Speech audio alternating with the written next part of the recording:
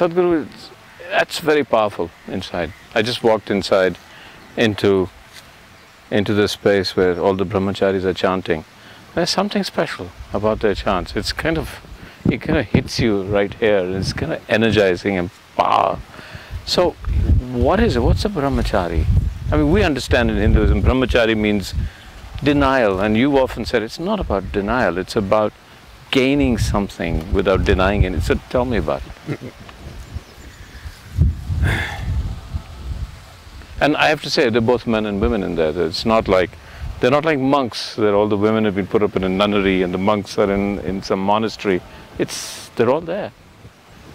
For example, somebody is out to climb Mount Everest, okay?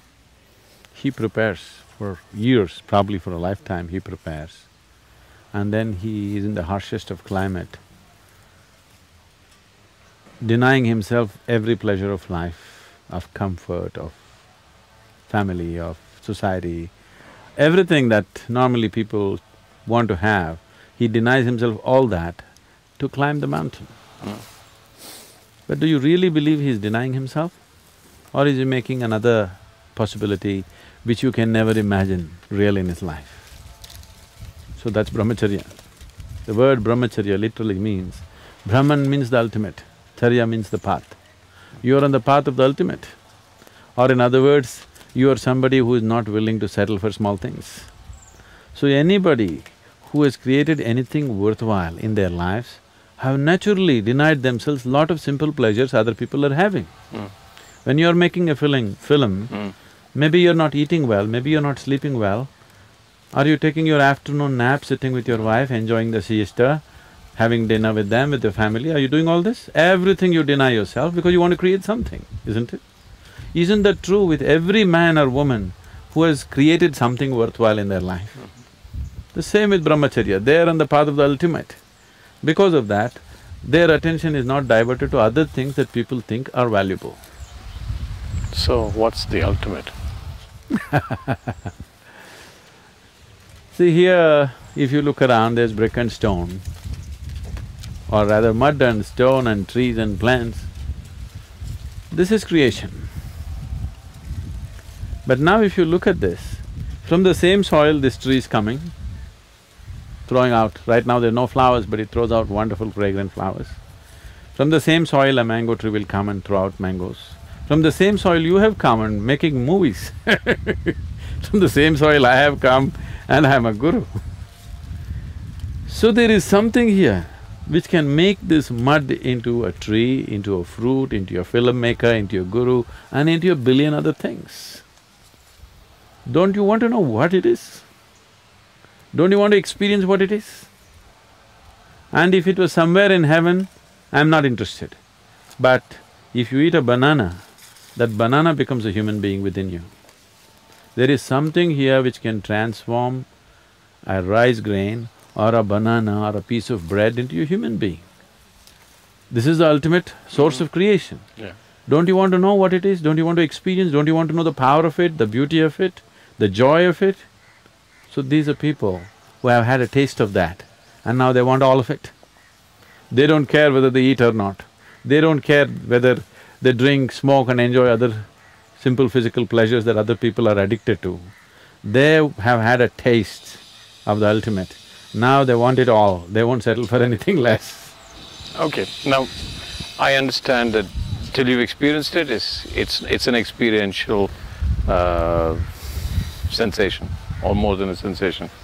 Talk about the ultimate. What is the ultimate? My work as a guru is just to give you a taste of that ultimate, so that your life goes into your tizzy and you go crazy and you want to go for it. You've had a taste, now you can't stop.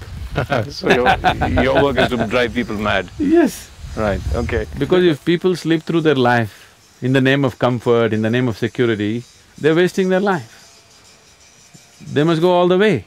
This is not my desire, it's their desire also, because today you have a desire to fulfill this. If that happens, you want the next one and the next one and the next one. If you carefully look at your desiring process itself, you will see you're not willing to settle for anything limited, isn't it?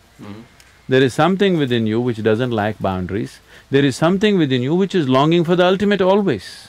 So this is not my idea, this is not my philosophy that you should seek ultimate. You're anyway seeking ultimate in unconscious ways. I am saying, if you seek in unconscious ways, you'll always remain frustrated and the chances of finding it are remote. It's better to seek what you want in a conscious way, in a focused way. So brahmacharis are those people, they're also seeking just what you're seeking, but they're seeking it 100% consciously. So, what is the ultimate? Is there other words? I mean, I'm looking for words. What is ultimate? See, whatever we look at, we can only look at the way you understand it right now, okay? If I say something which is not in your understanding, now I'll be compelling you to believe me or disbelieve me. I don't want to go into such obscenities. I think it's obscene to demand that you must believe me. Okay. So right now in your life, do you see that when you stand here, what you call as myself, actually you gathered over a period of time? Yeah.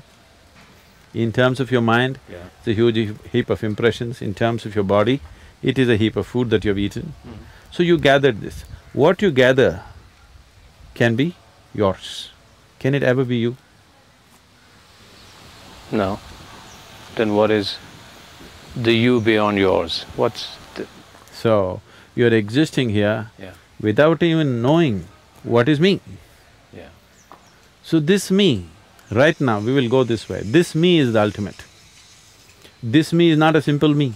This me can make a piece of bread into a human being, a banana into a human being.